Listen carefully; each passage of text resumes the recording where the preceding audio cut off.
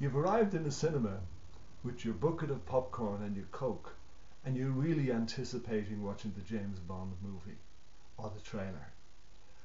And before you've taken your first mouthful of popcorn or your first sip of Coke, he's got into an airplane that doesn't have a pilot.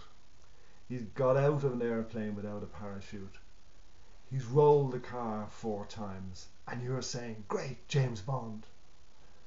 And that's what trailers do. And what you've got to remember is the trailer is all the exciting bits, all the interesting bits, all the engaging bits that get you to buy a ticket to go and see the movie, to come back next week and see the movie. And I often use this as an analogy to explain to people that's what a pitch is. A pitch is the trailer to the movie. It's all the interesting bits, it's all the exciting bits, it's all the engaging bits. It's not the business plan. In reality, if you're at an early stage, there's lots of things in the business plans that are still quite vague, that you haven't got absolute confidence in. So don't try and shoehorn an uninteresting business plan into what should be a really exciting trailer.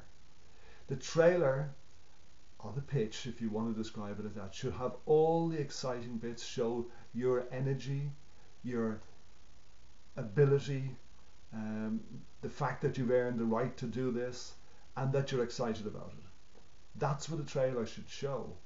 It should tell me about the problem that you solve and the people that you solve that problem for, and how when you solve that problem for them, you're going to make money and they're going to be very happy with the solution you provide. That's your requirement. If you do that, investors or people who you're engaging with will come and simply say, in the same way as when you want to go see the movie after seeing the trailer, in the same way they'll say, "We need to know more, as and when you're ready, come and tell us, or tell us now, there's questions we need answers to." That's your requirement. That's what you have to do. Excite them. The requirement of what you've got to demonstrate are what I would call the 3 E's. You've got to show that you've earned the right to talk about what you're talking about, that you're eager to share it with people, and that you're genuinely excited.